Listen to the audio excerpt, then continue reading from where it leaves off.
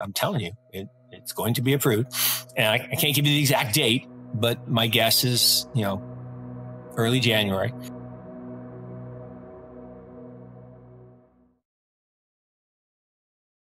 Hello everyone. Today our guest Mark Yusko talks about the latest crypto and stocks rally and why he believes that the risk assets like Bitcoin are set for a longer bull run.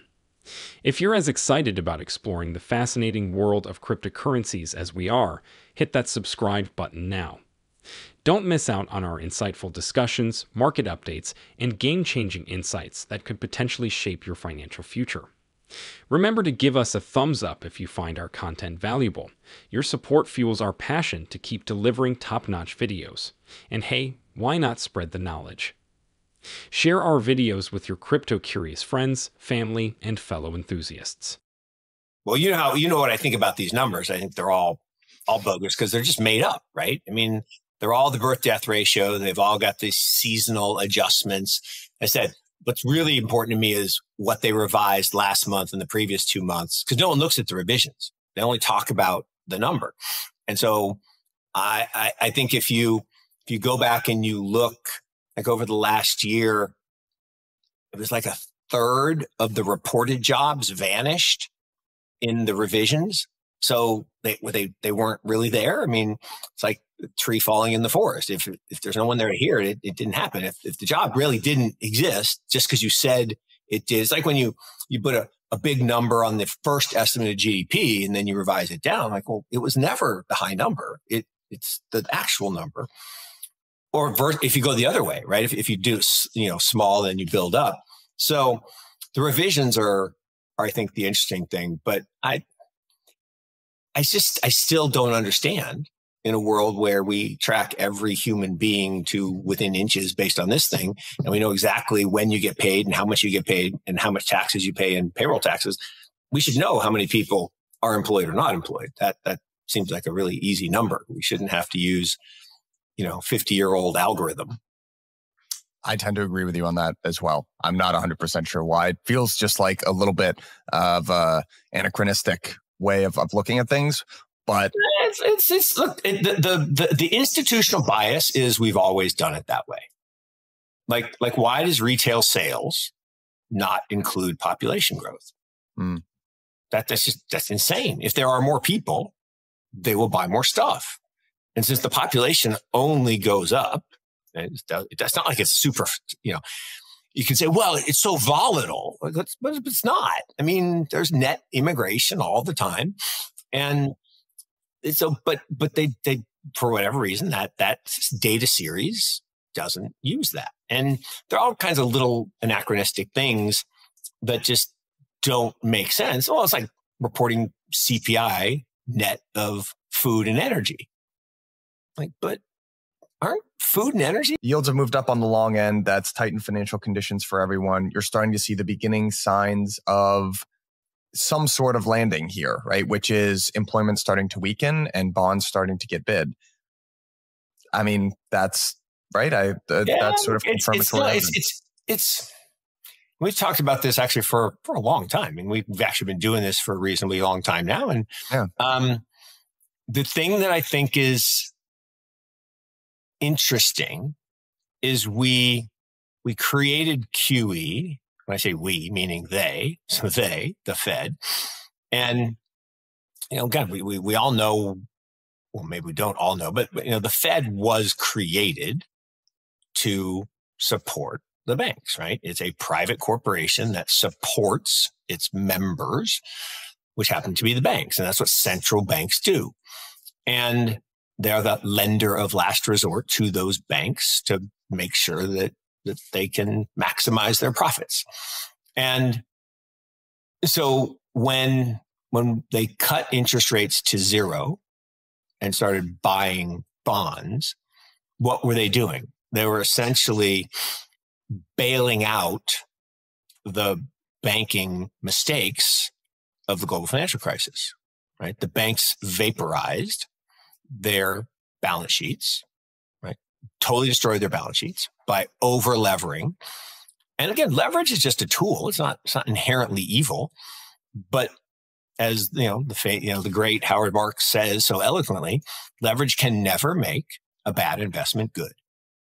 Can't, right? It can, and often does, unfortunately, make a good investment bad because you're forced to sell at the wrong time and your equity disappears.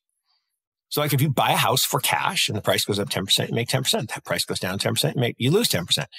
But no one can take it from you because there's no liability. It's yours. If you buy for 20% down, 80% mortgage, 4-to-1 leverage, and the price goes up 10%, you don't make 10%, you make 50%. I love leverage. So let's do 10-to-1. Let's put 10% down. Price goes up 10%. I made 100% on my equity. The price goes down 10%. All your equity vanishes. All of it. So all of the bank equity vanished. I mean, I think I've told the story on the show. I was with Chase Coleman in 2009, early 2009, right when QE started.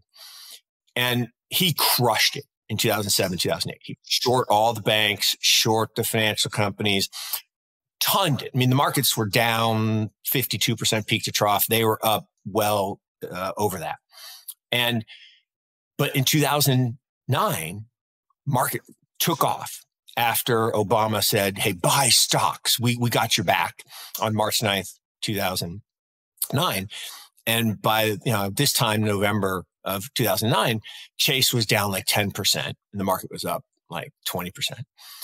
And I walked in his office and he literally throws this thing at me. He said, look at this. Like, what is it, Chase? I mean, okay. He says, that's Citigroup's balance sheet. They are bankrupt. Their liabilities exceed their assets. There's no way this stock should have any value. I've been short. I shorted it from $100 down to $1. Now it's $5. He said, and then it hit me. It's inconvenient for too many people for Citigroup to go to zero. And he said, I'm not shorting banks anymore. And that epiphany, right, that they weren't going to let those banks go, right? There was no chance Goldman Sachs was going away. Now, Lehman, you could let that go because they didn't like the guy who ran it at all. Like, they really just didn't like him. Bear Stearns, they didn't like the way they were scalping arbitraging certain markets. And the big guys were like, yeah, we could get rid of them. And then we would make all the money. So let them go. And JP Morgan is the bank where all the bad assets go to die. Where did Bear Stearns end up? Bear Stearns on Friday had a $10 stock value.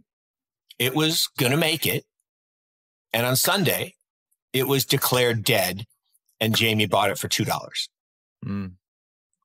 Why? To your point, the moral hazard would have been, well, we have to let somebody go to show the others that they can't. Basically, they handed those assets. Then Washington Mutual, same thing. Washington Mutual, bunch of bad guys, Angelo Mazzillo and the bad mortgages. They're like, JP Morgan gets to buy them. And so they parse out the assets. And I think I also told you the story about, they were going to shut down Morgan Stanley. Literally, they were going to absolve Morgan Stanley into Goldman Sachs. He got on an airplane and he flew to Japan and he got a handwritten check for $6 billion for 25% of the firm and saved the firm. And you're like, how do you know that? Like, because a really close friend of mine was on the plane with him, like held the check for $6 billion. Early investors, we sold most of what we had, not at the peak, because we were locked up for a little bit, but we, did quite nicely, but we kept about a third, and it's been painful watching it go down, when we, think very highly of the business, but for all the reasons you just described, we are holding, and believe, we'll see those highs, not tomorrow, but in the relatively near term. And that doesn't even include anything for, what is coming, right? When the BlackRock ETF is approved, and it's going to be approved, right? I'm telling you, it's going to be approved. And I can't give you the exact date, but my guess is, early January. Maybe they'll do it on the Feast of the Epiphany on January 6th. Who knows? But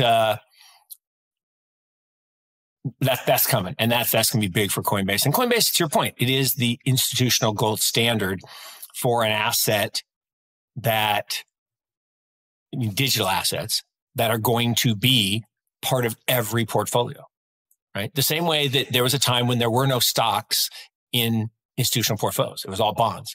And then there was a time there were no hedge funds and venture capital and buyouts.